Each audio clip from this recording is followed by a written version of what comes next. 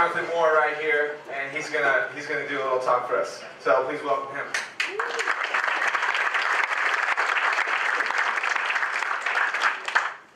So here we go.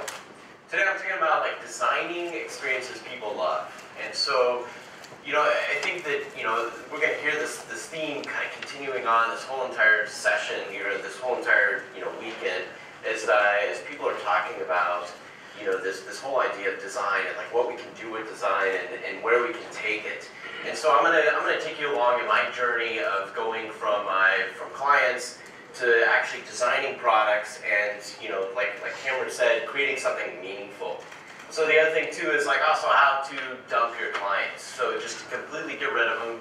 Made that transition about 2 years ago. Had a successful interactive studio that we had great clients. We had a lot of fun doing a lot of client services and took that transition to actually selling digital products.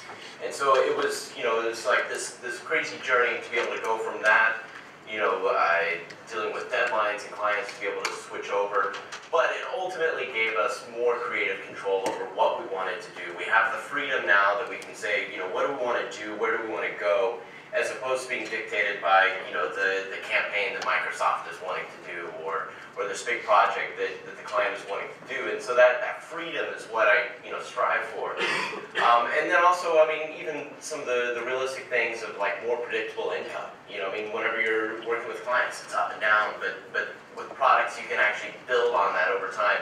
And then, like I said, the ability to just ask, okay, we've done this, now what do we want to do next? So this is me on Twitter. If you want to tweet me or say anything about it, just @more.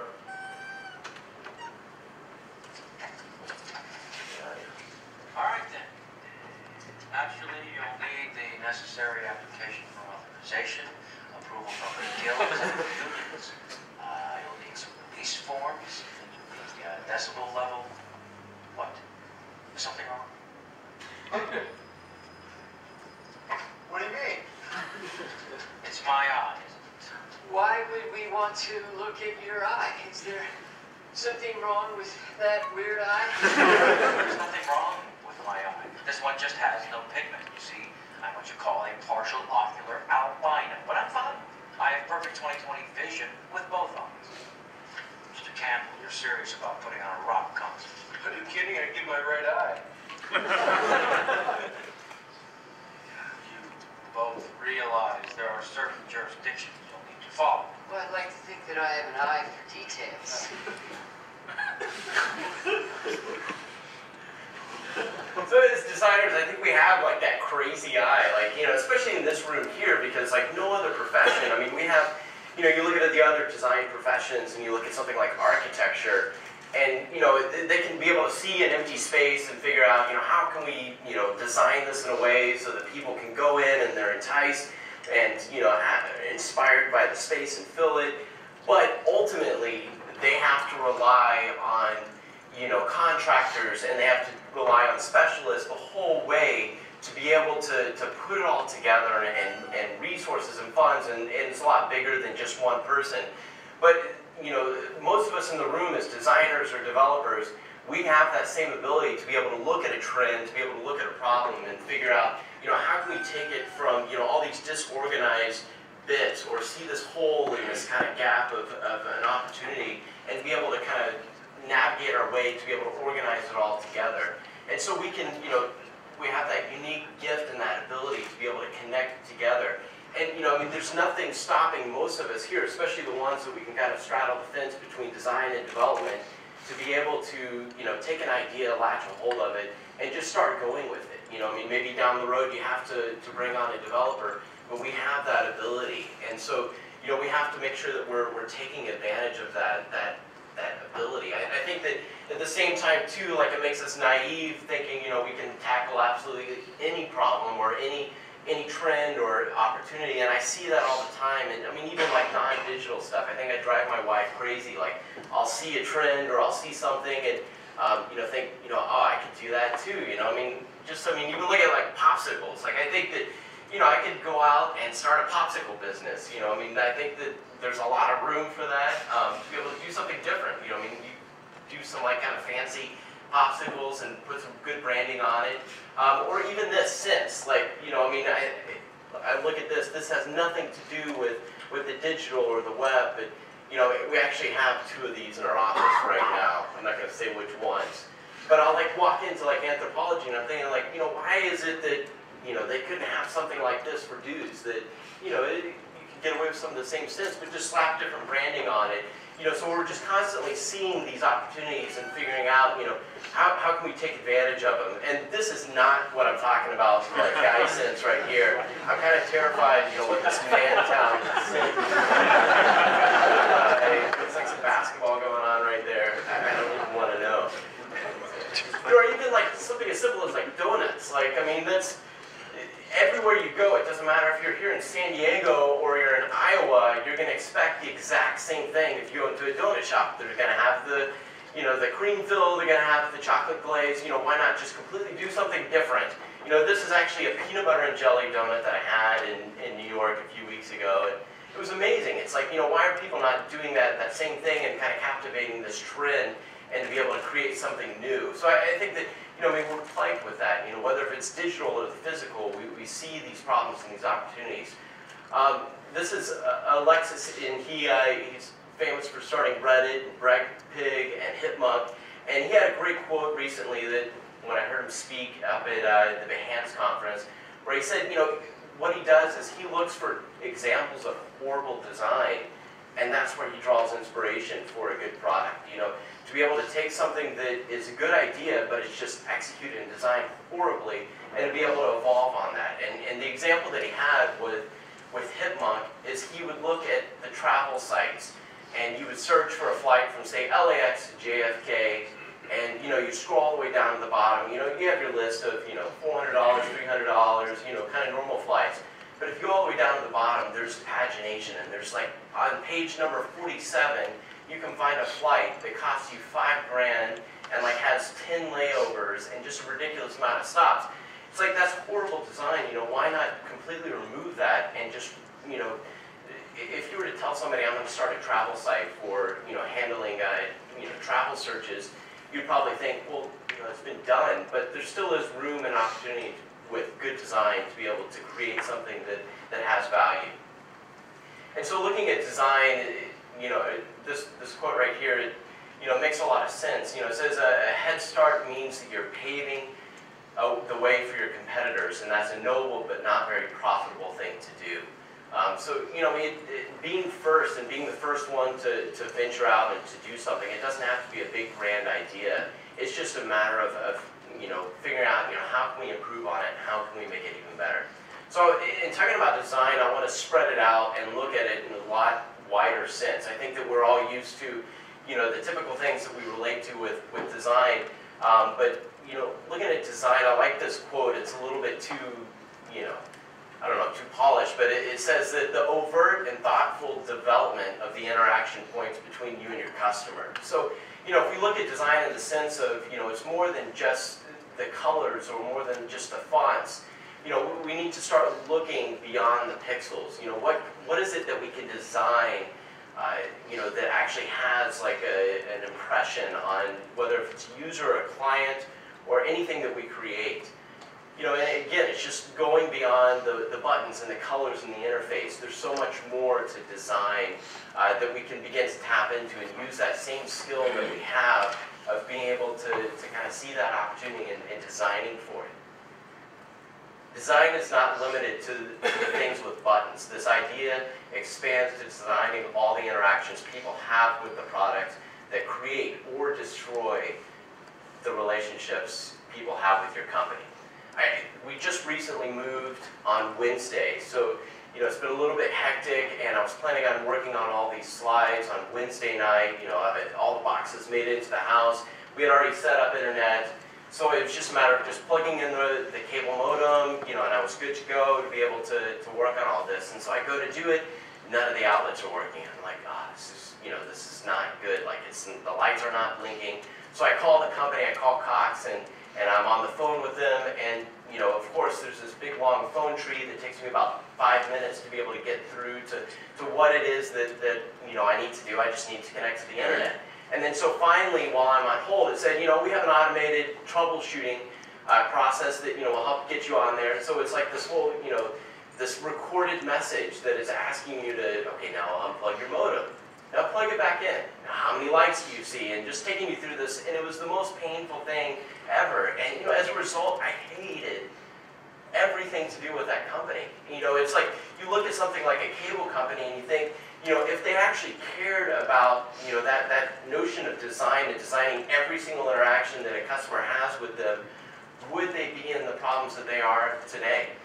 Whenever I was working on this you know, writing out everything for this conference, you know, it was such a crazy time between moving and handling the business and all sorts of stuff that I had to just, you know, kind of completely get away and, you know, near where our office is, just a few short miles, there's a Ritz-Carlton. I didn't go check in there, but my sister, she actually had an idea. It's like, you know, why don't you just go there and they have like a nice outdoor area, just set up and, you know, write. So it was like, you know, that'd be a good spot to do that. You know, it'd be a nice view. This is actually the view from the table that I was sitting at, not bad at all.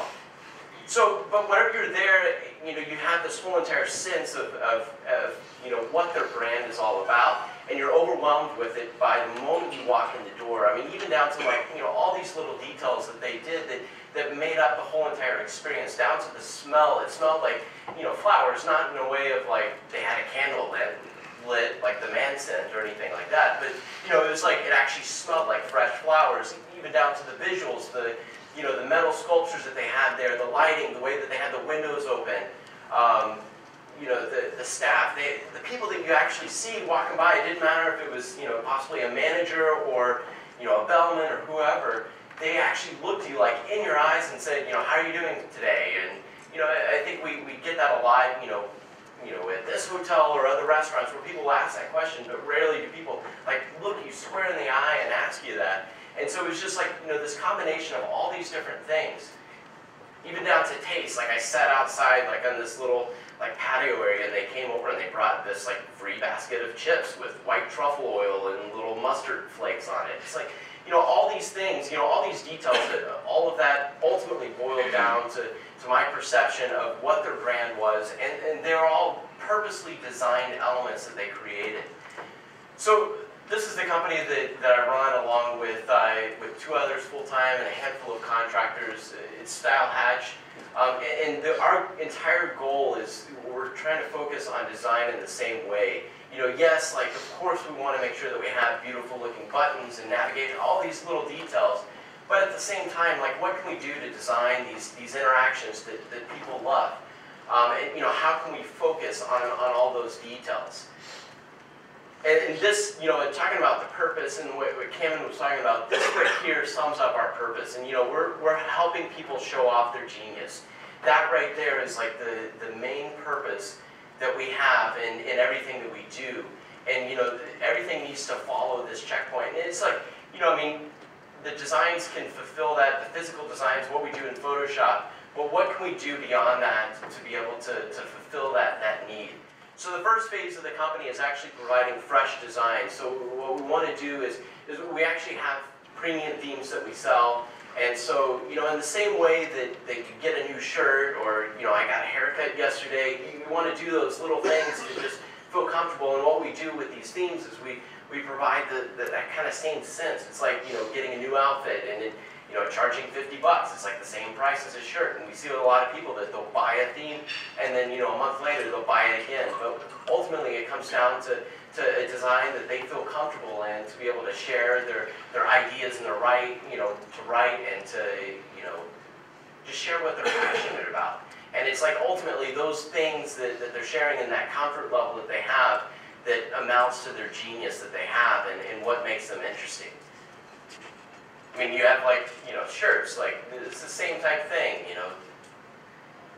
We're going to be hearing from Sheldon here in a little bit, but you know, it's that same thing, like, you know, that feeling that you get whenever you buy a new shirt and you put it on, and then, you know, or even like a watch or a haircut, you know. Didn't quite go for that one. But right now we focus exclusively on Tumblr. I think that it's a very unique platform they've kind of set themselves up as the world's creators to be able to have a blogging platform from that. You know, and we have like the widest range of people that are buying the themes. Everybody from, you know, legit supermodels to like horse industry experts to vegan, you know, chefs to, you know, just like all over the place. And the reason why we're focusing in on that is because they have some pretty amazing stats, and they're growing rapidly across the world. Even like right now, they just launched some more languages, so we're up to 17 languages. So in the way that it works, you know, we can launch a theme, and they can flip a switch and change it to Hungarian, and then instantly everything is translated to that language for them. Right now, we have 17 themes. This number I was looking at is actually higher than that. We've gone through 32,000 support emails in the last 2 years. We've had 148 updates to the theme, so we spent a lot of time, you know, making sure that, you know, those interaction points that we have with the customers, that they're, you know, they're there and that they have a good feeling for the work that we do. So, you know, going back to the phase, like the first phase, we're focusing on the aesthetics, and this happens to be the Tumblr themes. It's a very simple idea and a very basic idea that we're working off of, but it's ultimately going to expand into other things that are still answering that same, you know, that purpose of, you know, helping people to show off their genius, and ultimately releasing the tools to be able to do that, and working on platforms that are unrelated to blogging. And then also knowledge, you know, what can we do to help people to share the knowledge that they have with other people at the same time as, you know, being able to be able to kind of offer up, you know, online, you know, and help teach and train other people. So we have a team of 2 full-time people right now, Jess and Kristen, and then a handful of contractors. And then, you know, we are hiring too. So, you know, I mean, if you're a front-end developer, designer, you know, come talk to me. So I think that it's like, as we're going through this, it's important to kind of look at the journey that I had that you know, got me to this point. So, you know, in the beginning, like, I actually did not go to college. I did not, you know, like many of us, I think that, you know, the number of people that actually go to design school is becoming less and less. I actually, right out of high school, I took an internship at a church of all places, and you know, I was helping out, leading they had like a whole entire junior high group that, you know, speaking on a weekly basis to about 150 kids, and you know, you do just absolutely everything because you have no resources, you have no funds, so you gotta do whatever it takes to make things happen. So we're doing everything from, you know, like construction to planning big conferences. And even down to, like, you know, I remember there was one time somebody said, you know, hey, we need somebody to work on a flyer. So I just simply, you know, raised my hand and opened up, you know, Paint, Microsoft Paint, trying to figure out, like, okay, now how do I cut out the logo in Paint, and couldn't quite figure it out. And that's when I was ultimately introduced to Photoshop 3, and the rest is history. So from there, I ultimately realized that necessarily wasn't the right direction. I fell in love in the process of working on that. And then, you know, I had the right open door that I could go in and, you know, leave that, and I was like, you know what, I'm going to go work at some studio or some agency, living in Dallas at the time, and here I was, you know, I was 20, maybe 21, had no, you know, official education and no real portfolio. So, you know, of course I couldn't find a job, so I started freelancing. You know, and it was completely the type of thing where it was like, you know, I would get a client and said, hey, can you do print work? Sure, you know, I'll figure it out along the way. Or, you know, I even had like a minor league hockey team that needed a content management system in Cold Fusion. Anybody remember Cold Fusion? Like, a long time ago. And so, you know, it literally was the type of thing, like, I opened up a book to page 1 of the book as I was working on the project and just kind of worked my way through it. You know, as a result, like, it was nonstop working. Like, I was working all the time because, you know, I was not only trying to get the project done, but I was learning along the way. You know, after that, I actually moved to California about 8 years ago, and I worked at a flash company called 2Advance. I was actually, like, there from the blue site, if you're familiar, through the red site, and then to the Mayan temple site. So, you know, that whole entire experience there, you know, it was, you know, a very unique environment in the sense that everybody is expected to be a jack of all trades, where you had to be able to handle design and animation and be able to carry it all the way through. And there was even an expectation that you had to manage your own clients. They had no project managers for like the first 3 of the 4 years that I was there. And so it was a very unique environment, but at the same time too, I'm so thankful that I went through that, because now it changed the way that, the way that I kind of view the work that I do and the way that I approach projects. And I think that, I mean, there's a lot of debate, whether if you should specialize or if you should just be really broad. And, this is the quote that everybody goes back to: jack of all trades, master of none. But the rest of it, the complete rest of the quote is, but certainly better than a master of none. And so, I mean, that's, I think that that's one thing that I'm definitely passionate about. If you've gone down the route of design or if you've gone down the route of development, there always is room to begin to overlap. And ultimately what it does is it opens up the door for more opportunities to different type of projects that you can work on. And then also, it also gives you a sense of empathy that you can begin to, you may not necessarily ever master development, but it gives you empathy to be able to lead a developer or to lead a team of developers and to understand, the basics of what's going on, to be able to relate and, ultimately create better products. And then after that, went on, created a studio that, we had a bunch of great clients, amazing, fun clients that, we had a blast with, that, we got to do some pretty cool stuff.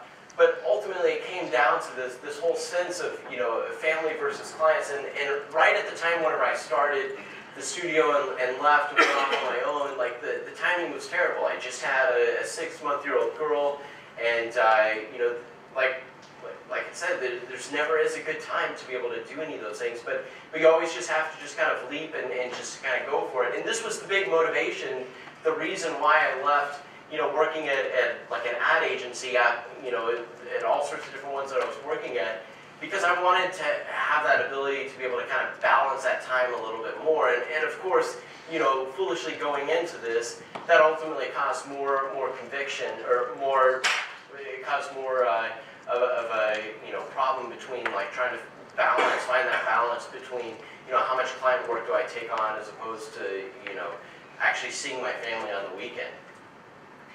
Thankfully along the way, like we kind of adopted the value-based pricing model and never charged by the hour. So it definitely helped along the way to be able to set higher prices. And in fact, I mean, I'd love to give a whole entire session on that of ways that you can change up your pricing to be able to value it. Because I think as designers, we often give away our best ideas, or the strategy and the thought that we put into it, a part of the pitch of winning the work. And then we charge for the production work, the design that that ultimately is a commodity. But this is the typical cycle that you have whenever you're working with clients. It's a lot of ups and downs, and as you're coming off a project, you have to start ramping up for the next one. And so as you're going along, like ultimately I would have to start bringing on more and more people so that I could kind of stabilize that line and to be able to kind of get some consistency to it. But ultimately I was the bottleneck in that that whole entire equation in managing the business. And ultimately I had a wake-up call of 3 different things that happened.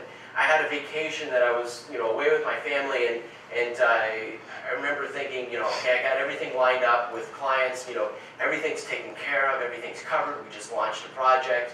And so on day number 2, I get a call from Microsoft, and they were saying, hey, we talked to our lawyers, and the video that you did, you actually made up a name that you used. And I was like, yeah, I mean, it's not anybody's real name. Well, we actually have an approved list of fictitious names that you have to use. I mean, these are actual employees that signed away their rights, saying that we can use their names. So it was like this whole entire experience of no matter what you do, like ultimately you're at the mercy of the clients and the directions that they're wanting to pull you. And then also I had a talk with a very wise kind of old ad agency partner of this great agency up in Seattle, and he was giving me this whole entire story of how they grew and grew, and ultimately they were their biggest vulnerability was just these big clients they had to have on board to be able to sustain like all these talented people that they had.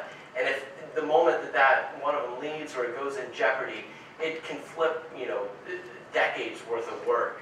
And then, you know, at the same time too, like, you know, at the height of it, like, business was going really good, but there was always, you know, these projects that would come in on Friday afternoon where, you know, it's like, okay, we need something ready to go by Monday morning. And so, you know, you would do it and charge 3 times the price, but at the same time, it's like, I'm not willing to sacrifice this. And, you know, just this culmination of all these different things, like, it started hitting me. It's like, you know, I gotta go in a different direction. And, you know, I want to be able to have a little bit more control. So this right here is kind of like a fateful email that I got from somebody at Tumblr, from Peter at Tumblr, that subject line is your theme. And then the message is really pretty, would you ever make a public theme? That right there is like what the smallest idea, and, you know, I mean, it's not even necessarily in the matter of like it's, you know, I'm saying all of you guys should go out and do Tumblr themes, but it's just all about just finding like that smallest thing and figuring out how do we act on it, how do we manage it. And, you know, the whole idea was, you know, maybe if I could just, you know, have a little bit of products here and there, it could help us get a little bit more selective and stabilize, you know, the business so we can grow a little bit easier. Or if nothing else, it just buys me lunch every day. You know, but by the time we got the second one launched and the third one just in this like window in between projects, you know, I kind of did the only logical thing and just jumped into it. And so at that point, in the middle of 2010, we decided, you know what, let's stop taking on new clients and let's just focus on this and our existing clients. And so over the course of 6 months, we completely transitioned the company from handling clients to just focusing on products. And again, it was the simplest idea, but it was just a matter of like acting on it and just, you know, staying with it and making some sacrifices and taking a little bit of risk. And then that's what birthed Style Hatch. So again, the humble idea and just expanding it out. The biggest challenge that we face is not the lack of inspiration, but pushing an idea forward in the glut of inspiration. There's inspiration all around us, and I'm sure, like, you know, in this room of about 100 people, we all have probably 10 ideas on our list of something that we want to execute. So there certainly is not the lack of inspiration. It's a matter of just finding your way through that. You know, I'm fascinated by this, you know, this whole entire journey from, you know, like an idea to an action, and, you know, along the way there's lots of turns and detours and sidetracks. You know, and ultimately it's, you know, how do we get from this idea and actually making it happen and seeing it, you know, materialize. You know, our mind is an idea factory, and it's like, you know, we have all of that. We have our list of ideas, and, you know, how do we best manage that? You know, the solution that I found is, you know, I have to write it down, because otherwise, like, if I'm constantly thinking of, like, okay, I want to do this, this, and this, you know, it's just taking up space in my head. So I actually have a notebook that I'll sit there and I'll write everything down, because I only have room for maybe 1, maybe 2 ideas that I'm actively thinking on and allowing to kind of just brew around in my head. If you ask, like, most people in this room, like, you know, what is it that's holding you back from being able to kind of step out on this and just kind of dabble with this product idea, you know, going from like client to product, you know, I think the biggest answer that we get, you know, the biggest thing that we always say is, you know, I just simply don't have the time. But I think more than that, it boils down to, you know, a little bit of fear. Because it's like, you know, if I'm going to sacrifice this opportunity with a client, you know, is it going to all pan out? Like, is all this work going to amount to nothing if it doesn't work out? You know, and ultimately, you know, it's just that process of just acting on it and just continuing forward and one after another.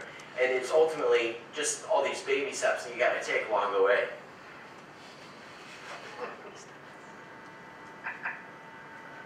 You can help me. For the first time in my life, I feel like there's hope. I feel like I can be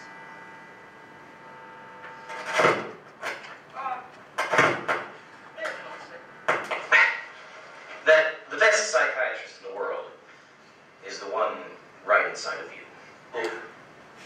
I can help you. Yes. Thank you.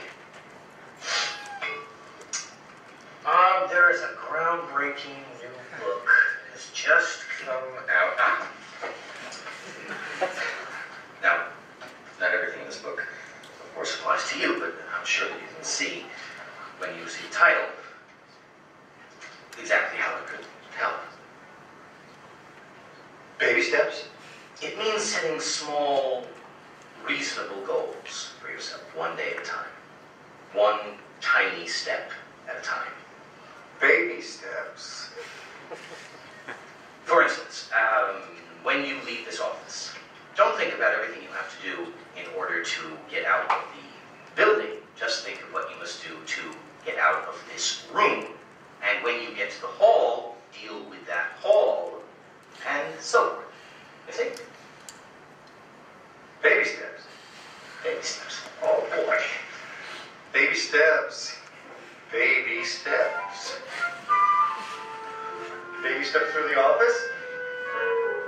Baby steps out the door. It works. It works. All I have to do is take one little step at a time, and I can do anything. Baby step around the office. Baby step around the office. That should give you a lot to digest while I'm on vacation. Vacation. Oh, certainly, my secretary told you. As of this afternoon, I'm taking my family on vacation until Labor Day. That's a month. What if I need you? What if I need to talk? Well, my associate, Dr. Harmon, would be happy to talk. And Bob, I'll be back. Just read baby steps. Baby steps out of the office. Very good. Baby steps to the hall. Very good, Bob. Keep going. That's it. Bye. I'll see you in a month. Baby steps to the elevator. Baby steps to the elevator. Baby steps.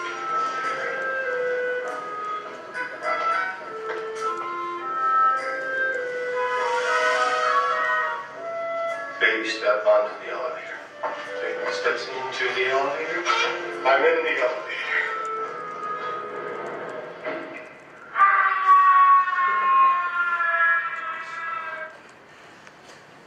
Ultimately, it's just a matter of just starting. Just, like that, I think that's the biggest thing. We get so focused on, I gotta have this all lined up right, and I gotta have the timing and everything. But ultimately, it just comes down to just taking that first step and just moving forward and pushing that idea through, all the other inspiration and everything else that we have that, holds us back. And learning to be present. This is one thing that, I've really kind of tried to focus in on, because I think that there's so many things that surround us with trying to captivate our attention, whether if it's tweets or Facebook, or I mean you even go like to a conference and half the time everybody's looking down at their phones. We're supposed to be interacting with everybody else in this room, but at the same time we're so enthralled with what's happening, and in our attempt to truly connect with everything that is happening now, we've surrendered our own ability to be present. And I think that, at times, like, we have to find that balance between, am I going to be, connected and seeing what's happening, but also at the same time learning when to shut it all off and just to go in and focus in. At the same time, learning to design with conviction and make decisions with conviction. The thing that drives me crazy is, as much as I love Dribble and some of these other tools out there, it always, I hate it whenever I see a designer post up something and then they're overwhelmed with comments, like trying to sway them, oh, you should do this, change this and that. But ultimately, you have to make, design decisions, and feedback is great, and I think that there's definitely a need to be able to hone something in, and there's room for that. But at the same time, like, we have to make these decisions with convictions, and that ability to be able to do that is what's going to give us that confidence to be able to move forward our idea from an idea to actually seeing it happen. And going back to like designing experiences that people love and looking beyond the pixels, there's one thing that I learned whenever I was working with clients that an agency that I was working with, that they said something that stuck with me, and it's like, your job as a designer or your job as a developer is not simply to create what you think is best for the client, but your goal is to make the person that you're working with at the company a hero at their company. That right there, if you can get that and learn to set your ego on the shelf, you can do amazing things and earn great trust with that client if you just focus on it in that same way. And I think that that same mentality works for products.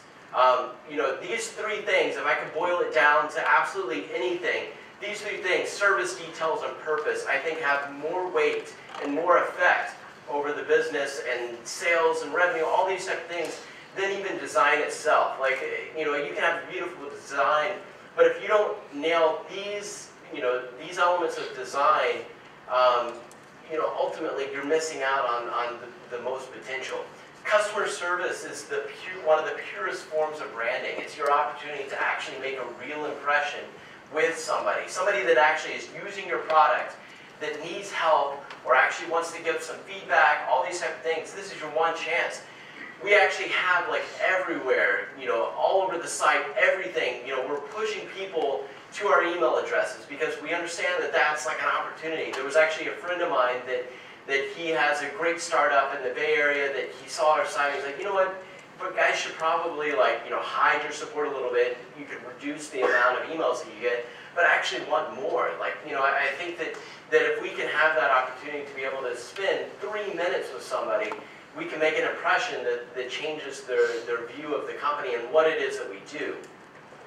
We spend a lot of time, and this is just from like the last month, the amount of time that we're spending with everybody. And you look all the way over on the far right-hand side, the average handle time is 3 minutes and 58 seconds. So, that 3 minutes and 58 seconds that we're spending on an email to help somebody, it makes the world of a difference in the product and their perception of what the brand is and their love for the products. The most important thing is to set expectation. Is whenever somebody emails in, we automatically fire back an autoresponder, giving them what the office hours are, and they know, and then also through the reputation that they know that we're going to get back and we're going to help them and go above and beyond, and reply quickly. Even over in the mornings, we'll have like 60 emails waiting for us that we have to kind of go work through, and we could go the oldest one first, answering them, but we actually choose to like pick the most recent emails, because if we can fire off a response 5 minutes after somebody emailed in, whenever we're going through support, either in the morning or in the evening, that right there will blow them away that we responded within 5 minutes. But if somebody's already been waiting for 3 hours, waiting 3.5 hours, they're still thrilled with that. Be personable. We take a minute, instead of just, how do you do this? And we reply back, well, you do this, this, and this. We'll actually go to their site and, a lot of times even comment about a blog post that they had. It's just those little things. We're looking for those little opportunities to be able to kind of be personable with them. Just even down to the tone of the writing that we have and the autoresponders. And, this is what somebody gets if it's out of the office hours and it says, we're devoting 100% of our attention to one of the following activities: eating, hanging out with our lovely spouses and children, sleeping, surfing, or wrestling sharks with our bare hands. Just even like the little casual tone with that, I can't tell you how many people have commented on that, and that's actually, involved into these whole conversations. Going above and beyond of, what it is that they expect that we're going to reply to. And, there's times where somebody will ask for a question, we go to their site, and we notice some other things that they may need help on, and we'll bring that up too. Even proactive, like, at a certain point every day, like a part of our routine, and we don't spend all of our time doing these things. We spend it in bursts, but we'll go through like people that have recently purchased themes and hop on Twitter. If they have a Twitter account listed, we'll thank them for buying. And then at times too, like, hey, we noticed that your button, you need to add HTTP before your link, otherwise it doesn't quite work. Just little things like that. To be able to kind of, blow them away with, and ultimately this all has to do with design. As a result, we have a tremendous amount of people that are talking about Style Hatch and the brand, and even for the first year, we didn't have a website. Here we are, we're selling website themes and designs. We didn't even have one of our own, and when we did finally launch something of a website, it made no impact. Ultimately, this is what's been making the biggest impact. You can even go to twitter.com/stylehatch/favorites if you want to see some of those tweets that people are sending to us that we're favoriting to just kind of archive it. You know, and again, we had like all sorts of people. There was a supermodel, Coco Rocha. I get this email and I didn't even know who it was, and she's, you know, saying, hey, I'm trying to change up this and this with the background. I added this to the CSS and I modified this HTML, and you know, we're going in and like finally making this connection. And I was like, oh, that's kind of weird. Like this girl who's currently on the cover of Vogue magazine is asking CSS and HTML questions. But at the same time too, like, you know, taking that time, and she began to talk about our brand, and as a result, we saw this huge surge of like the fashion industry, and it led to like, you know, Nina Garcia, who is the, you know, judge for Project Runway, starting to use one of our themes, and we just saw this kind of like bubbling up, like within this industry that I know nothing about, but just that simple, you know, interaction of taking some time on email resulted to tremendous things. And even down to, we have certain customers. This is Sid. She has bought every single one of our themes maybe 3 times. Yeah, I don't know. But anyways, I mean, you know, ultimately it came down, we've spent a lot of time on email with her and helping her out, but somehow, like, we'll launch a new theme, and within 5 minutes, sure enough, she's always the first person to buy the new one and finds an excuse to create a new blog or create, you know, something new on Tumblr just to use a theme.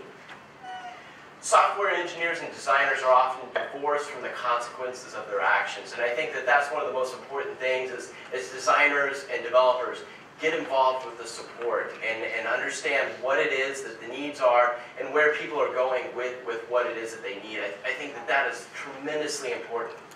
Focus on the details. You know, don't cut the corners in your product.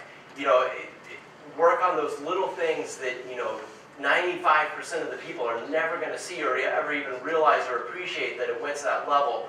But if you can, you know, focus on like those inside stitchings. I think of like, you know, you look at certain types of clothing, you open it up and you see this, like all this stitch work, this detailed work that's on the inside of the clothing. It doesn't necessarily, you know, do anything to the outside of what other people, you know, see of these jeans, but it changes up your perception and then also potentially, you know, makes it a little bit more durable down the road. You know, focus on those details. The details are good for the creator's soul.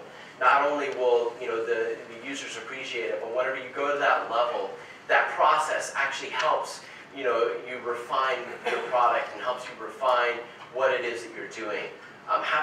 You know, and it'll give you focus in everything that you do if you focus on the details. I honestly believe that if you have any type of product that you're selling to people, if you were to focus on these 2 things, you may not get the actual design, the pixels right, you may not get a lot of things right, but if you do these 2 things, I'm convinced that you can launch any business online that, you know, maybe there already is that idea, but if you can do those 2 things better than the competitors, you're going to have a tremendous advantage. And then ultimately, coming back down to purpose, you know, what is it that we're doing this for? Like, why are we doing all of this? And, you know, what is the, you know, the reasoning that, you know, kind of gets us beyond money and beyond, you know, fame or whatever, you know, it is that'll drive some people. Because you will always make massive sacrifices for your purpose. Whatever it is that you have set out, you know, this is what I'm doing it for, you are going to make sacrifices. So if it's money, that's fine, there's nothing wrong with that, but just be, you know, go into it knowing that you are going to make sacrifices to make more money. There's this email, this kind of question that I saw in Quora where, you know, somebody was asking, like, what does it feel like to be a CEO of a startup? And you can start to see the purpose and the motivations of this guy responding, and he gave this really long, you know, description of what it is, and I can't connect with it because, you know, he says it's very tough to sleep most nights of the weeks. Weekends don't matter to you anymore. TV, vacation becomes so boring that when your company's future might be sitting in your inbox or the result of a new A/B test you decide to run. You feel guilty when you're doing something you like doing outside of your company. That is not what I want to have from the purpose of what it is that I'm doing. Like, and this may work tremendously well for him, and I'm sure he will find great success, but at the same time, those, you know, what his purpose is set out, he's making sacrifices for that. And for us, like, the first thing of Style Hatch is we want to be able to give back, like, be able to have the resources to do something good with it, as opposed to just creating, you know, frivolous things for the web. And, you know, how we actually do that is we've decided to set aside 5% of all revenue. not profits, but revenue that we are, giving back to different charity organizations. Last year was Charity Water. We raised a lot of money with them, but then this year it's Children's Cup, which is an organization in Africa that, is focused on 5 things: food and water, medical care, education, discipleship, and leadership development. These are like real things that, if I realize that, if I focus like on the purpose, we want to be able to give back, I'm going to be making decisions differently about the business and where we're going with it, or risks that we're taking, because this is something that is important to us. Even to the point where we're looking at taking a trip over there in October to actually see it and to physically be there. Value family, to be able to, with the client work, to be able to shift over to products and be able to put that value back on family and make sure that I have my weekends, I have my nights, to be able to spend time with family. To run a successful business, it doesn't take working nonstop. You can do this, like working 40 hours a week. A brilliant team. Like that's the biggest thing that I want, is to have people around us that, that we can all work together and be able to say, what are we going to work on next? What are we going to do next? I think that, that opens up so many doors and so many opportunities. And then creative freedom. Like, where are we going to go with this? Like, what is the destiny of this company in these different phases? Or do we want to scrap it all and try something completely different? So ultimately, as we close, like, I think all these things are great, but, what is it that you're going to do with this now? How can you move forward some of these ideas? And I think that, the thing that we tend to do is we internalize all these ideas, and we think that, we got to lock them down, super secret mode. But ideas are cheap, execution is everything. We hear that all the time. And, again, with 100 people in this room, 10 ideas each, that's 1,000 ideas. Chances are there's all these overlapping ideas. Talk about them. We're all here in this room. We're together for the next several days. Talk with each other about these ideas, and because that whole process of vocalizing it actually helps mature whatever it is that you're thinking, or one little conversation might spark an idea that kind of branches off, or you never know, maybe you'll find somebody that you're going to end up working with down the road to make some of these things happen. And that's it.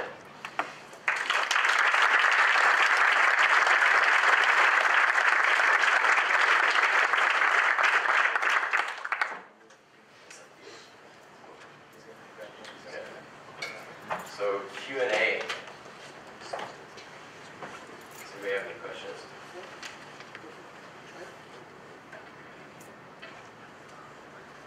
So making the switch. Actually, sorry, real quick, we want to make sure we get everyone's audio. So if anybody that has questions, just kind of wait for me to run over to you and speak to the mic. Oh, hi. How's it going? Yeah. So switching from client work to your own product, how did you have a lot of relationships with those clients, so how were you able to turn that off and not have that go on forever? I just had to draw the line. Like, there was actually some clients that we had to say, like, hey, we're wrapping up this project right now. I mean, ultimately, we kind of like phase it. So it was like, we're not taking on new work, went to like, oh, we're going to pass on this one kind of, side project with this client we already have, to the next level of, saying, okay, guys, here's where we're going. We're shifting away. We're not taking on any more client work. So it was definitely a process, and we just had to communicate it with the client.